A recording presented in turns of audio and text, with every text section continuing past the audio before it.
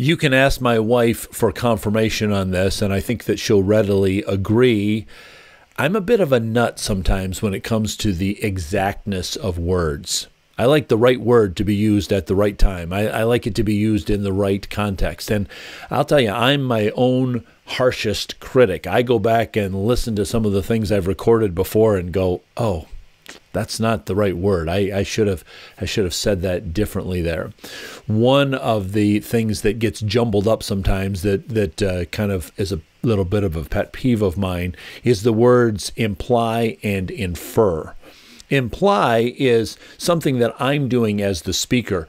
I'm trying to get a point across, so I'm implying something that I'm trying to get to you. You, on the other hand, as the listener, are inferring something from my words. Kind of think of it this way. Imply is like throw and infer is like catch. But there's a problem that comes in sometimes when people infer something, when they try to catch something that was never thrown their way. I will hear people frequently say, well, I looked through the Gospels, and since Jesus never addressed blank, then therefore it must be okay. Now, in logic circles, this would be called an argument from ignorance. They're simply saying, well, since nothing was said about it, then we can come up with whatever conclusion we want from that. Instead of asking, is this what you mean? They are just going to infer that that is what was said. Now, I bring that up because we've been going through this series called Is That in the Bible? And we're taking phrases and saying, okay, we've heard this phrase a lot. Is it actually in the Bible? And if so, are we applying it in our lives the right way? Are we using that phrase in the context that the Scripture would ask us to use it? So here's the phrase that I want to ask you today. This is our 10th phrase that we're looking at. Is this phrase in the Bible? Love your neighbor. Yes, that is in the Bible. In fact, here's what Jesus says in Matthew chapter 5, verse 44. He says, you have heard that it was said, love your neighbor. Jesus is almost doing kind of like what our series is doing. He's saying, is this in the Bible? Love your neighbor. Now, Jesus would have called Scripture everything that you and I today call the Old Testament. The 39 books from Genesis through Malachi, that is what Jesus and anybody living in his day would have said was Scripture. So here's what Jesus is really saying. Is this in the Bible? Is this in Scripture to love your neighbor?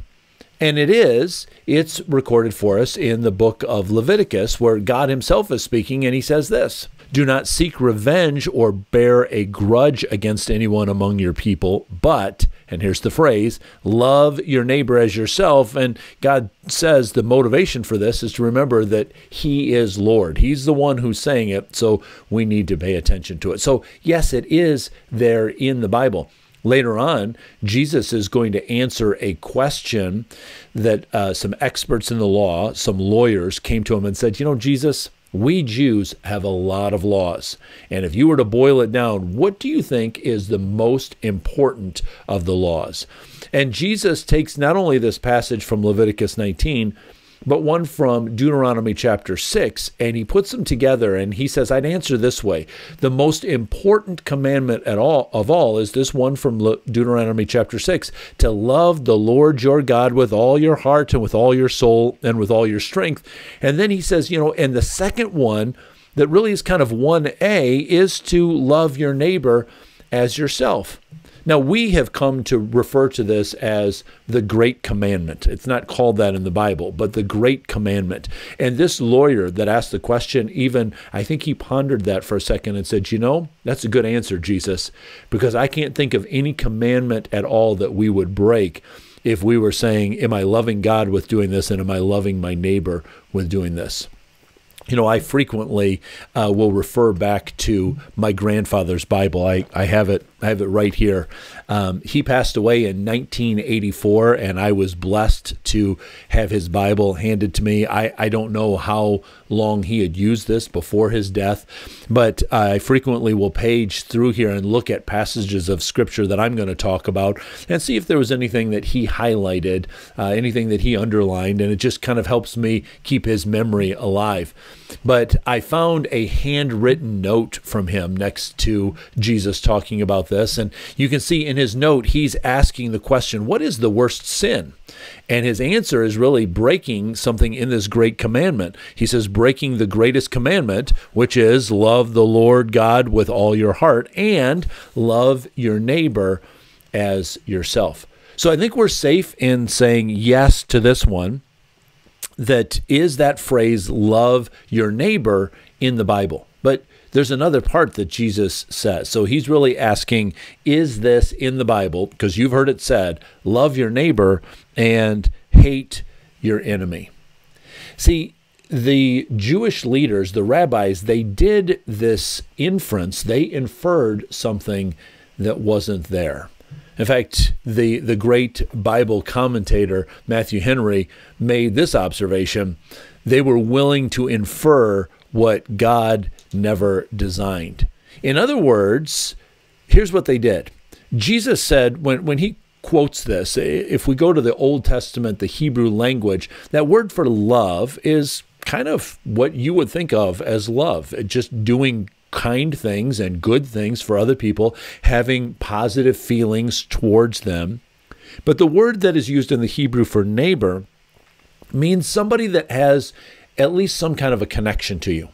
And so the logic, the thinking of the rabbis kind of went something along the lines like this. Well, we're supposed to love our neighbor. And a neighbor is somebody who's in community with us. So therefore, a neighbor is a Jew. So we're supposed to love fellow Jews. Anything other than a Jew would not be a neighbor, so therefore they would be an enemy. And the opposite of love is hate, so we can hate our enemies. So statement number 11 then we have to ask, is this in the Bible, hate your enemies? Well, we're going to say yes, but, and then I'm going to quickly add no. You see, Jesus is asking that question as well. He says, this is what you've heard. You've heard that it was said, love your neighbor and hate your enemy. But in the very next verse, he says, but. He says, that's what you've heard. So you've heard the scripture from Leviticus chapter 19. And now you've heard the rabbis for so long that have said, here's our logic. Here's kind of what we're thinking here. Is that a neighbor has to be a fellow Jew, and if somebody is not a fellow Jew, then they're not a neighbor, then therefore they're an enemy, and the opposite of love is hate. So it's okay for us to put both of those together. They inferred something that God never said, that God never implied. And so then Jesus has this word here, but. I'm going to tell you something different. You see, in a lot of ways, the Old Testament laws were easier to live out than the New Testament laws because the Old Testament laws were all external. And so they were very easy to measure to say, yes, you did it or no, you didn't. So Jesus even addresses a couple of them here in this same Sermon on the Mount where he's talking. He's saying, don't commit murder and don't commit adultery. And so it was easy for the Jewish people to say, well, I've never gotten into bed with somebody who's not my spouse, therefore I haven't committed adultery. And yet Jesus made it a heart issue. He said, yes, physically you may never have gotten into bed with somebody who wasn't your spouse, but if you've lusted after somebody, a heart issue that's not your spouse, you have committed adultery with them. Somebody could say, I've never murdered somebody. I never took their life. But Jesus said, but I'm going to make it a heart issue. If you're so angry at somebody, if you hate somebody, you have murdered them. It's the same thing as sticking the knife into their back and taking their life. So Jesus says, look, I want to spin this around. I want you to see it in the proper context, not inferring something that wasn't said by God, but listening to what was truly said. So he says this, but I tell you, love your enemies.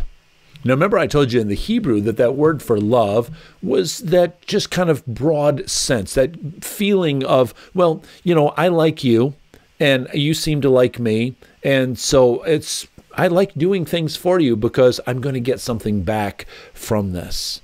But Jesus uses a Greek word here for love, that takes it to a totally different place. Again, makes it more of a heart issue. He uses the word agape. It's the same word that shows up in that well-known verse, John chapter 3, verse 16, when he says, for God so loved, God so agape'd the world that was at a place of being an enemy of God. They were unrighteous. They were rebels against his love. They didn't want to follow God's ways. But look what he said, God so loved the world that he gave his one and only Son, that whoever believes in him shall not perish, but have eternal life.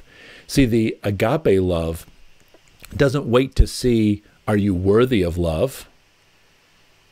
Is this going to be something that I'm going to get something out of this when I do something loving for you? But it just simply says, I'm going to love you because God loves you. And so that gives you worth.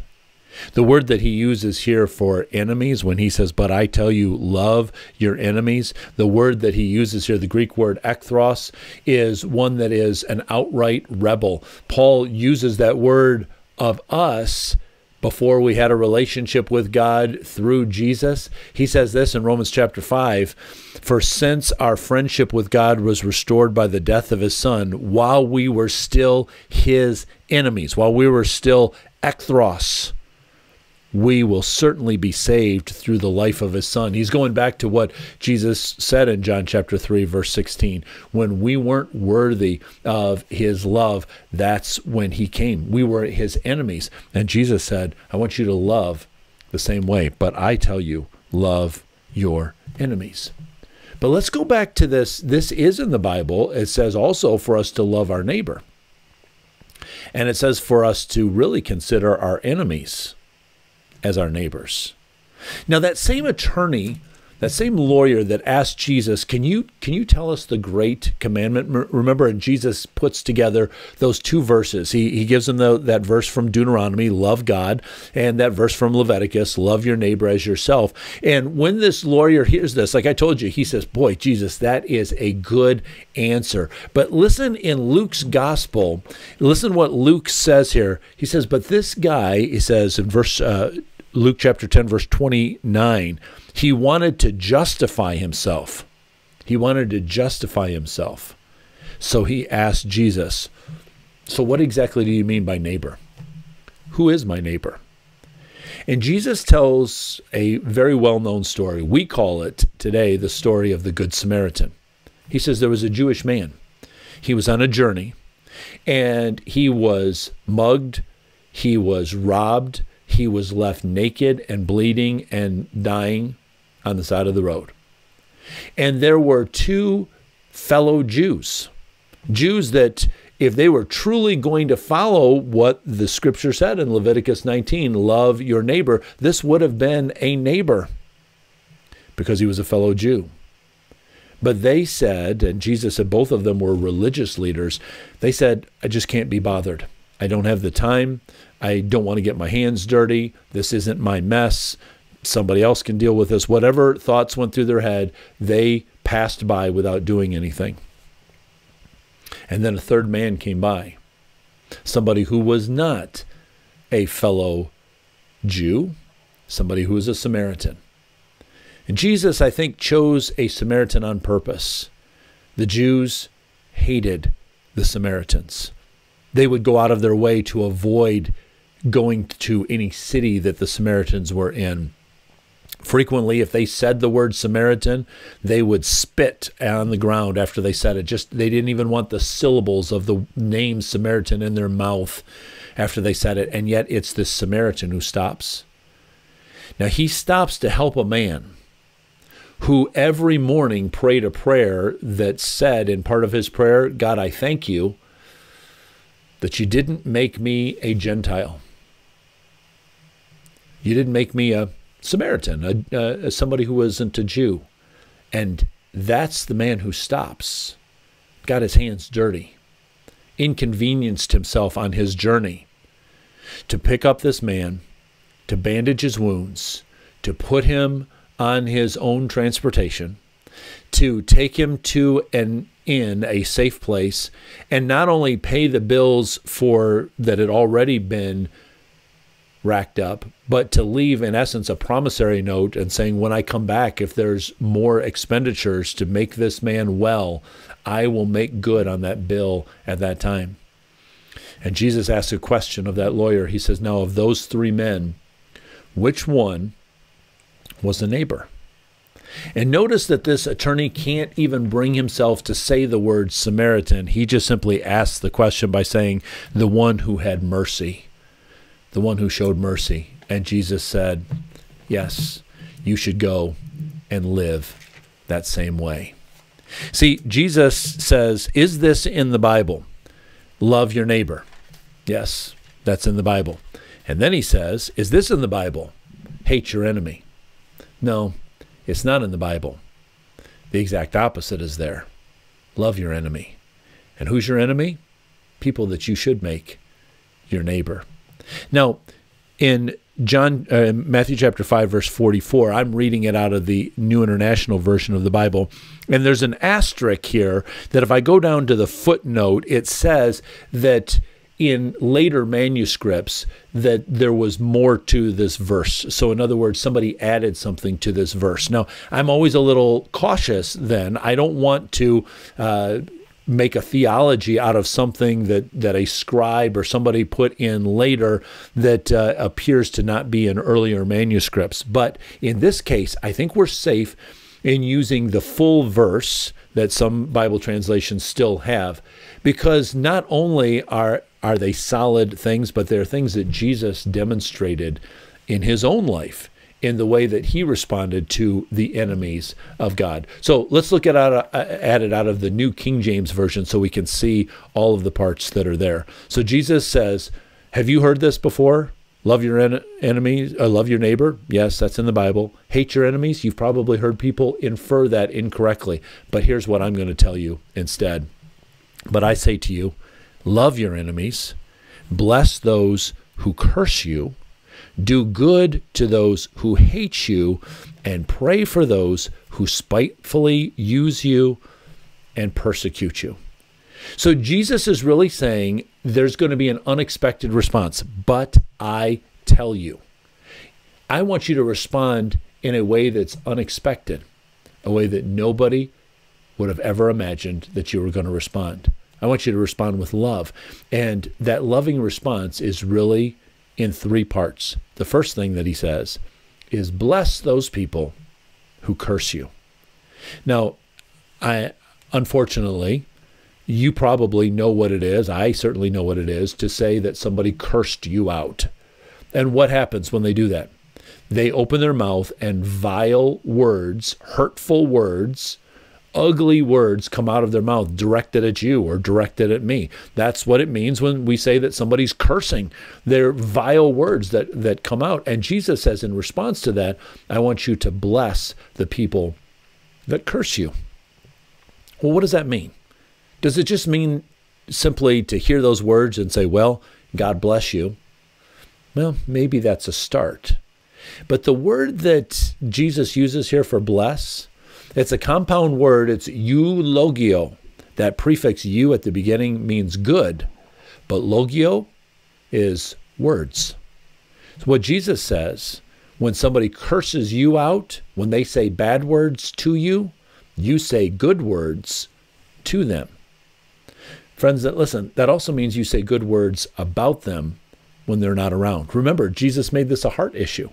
So don't just go through the motions of saying something nice to them, saying good words to them when they're there, and then once you get alone with your friend, say, you know what that so-and-so said to me, and you know what I'd like to see happen to him? You're being a hypocrite.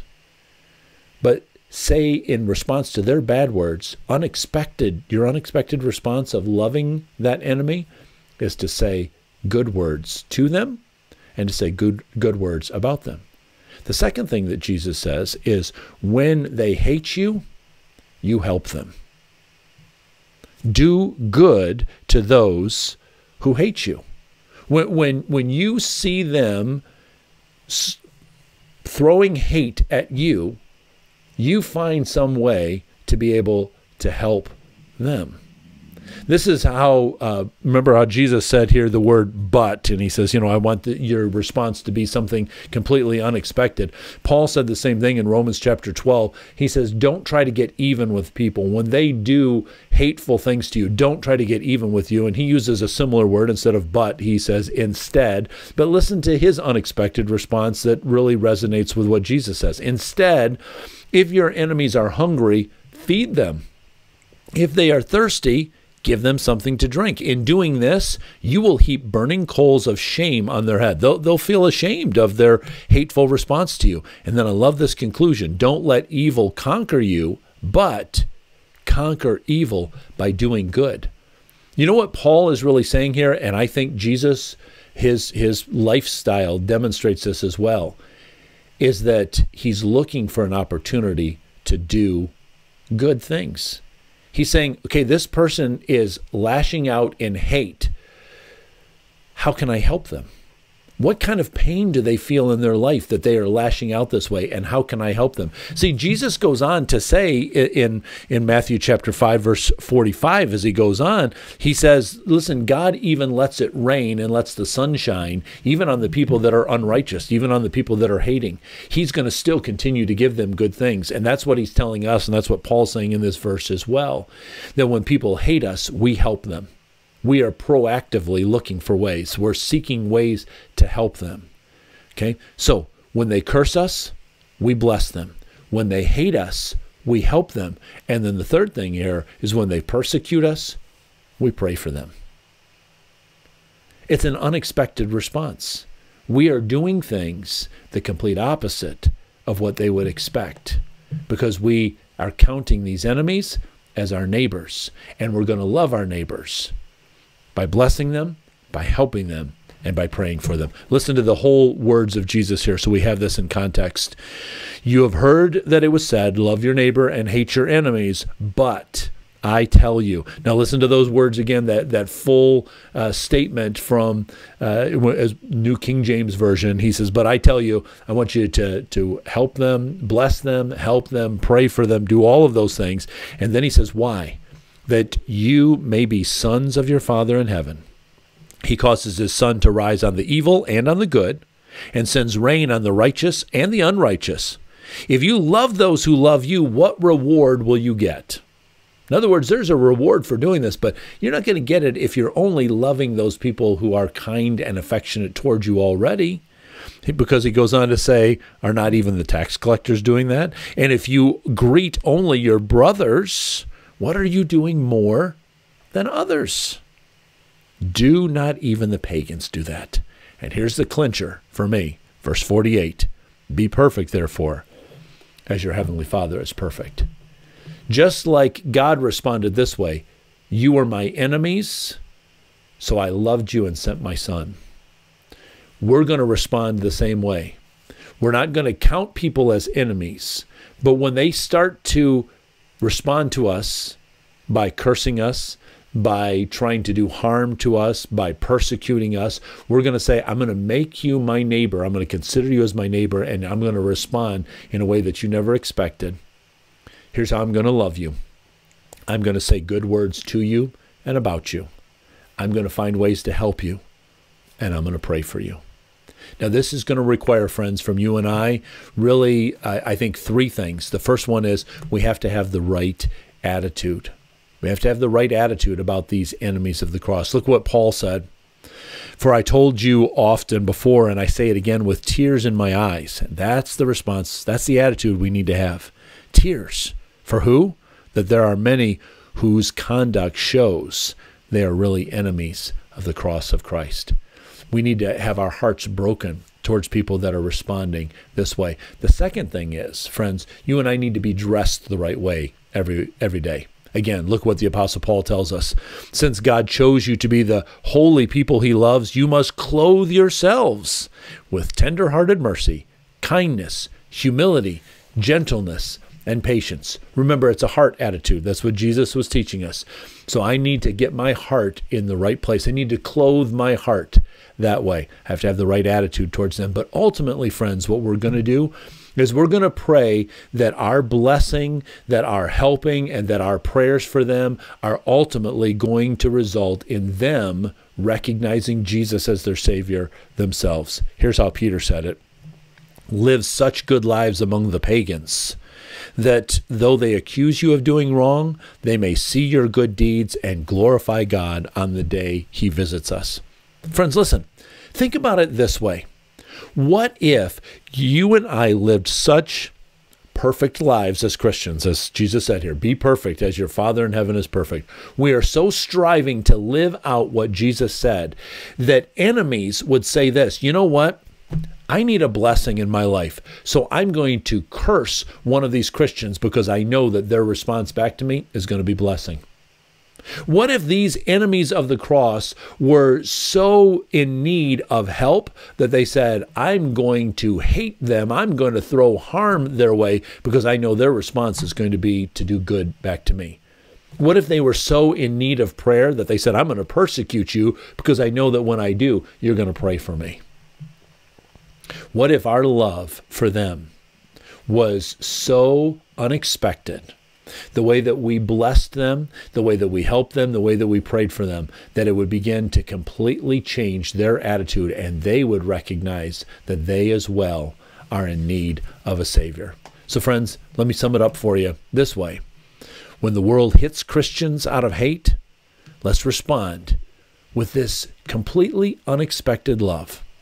We're going to bless them, we're going to help them, and we're going to pray for them. When we do that, God is glorified. We're going to get a reward out of it, and I believe we're going to completely turn the mindset around of people who are enemies of the cross, and they're going to embrace the cross. They're going to embrace the Savior who died on that cross, and they truly will become not just neighbors, they're going to become brothers and sisters in the family of God alongside of us. Friends, you can do it. God's going to help you do it. The Holy Spirit is going to help you have that right attitude that you can respond in love. God bless you, friends.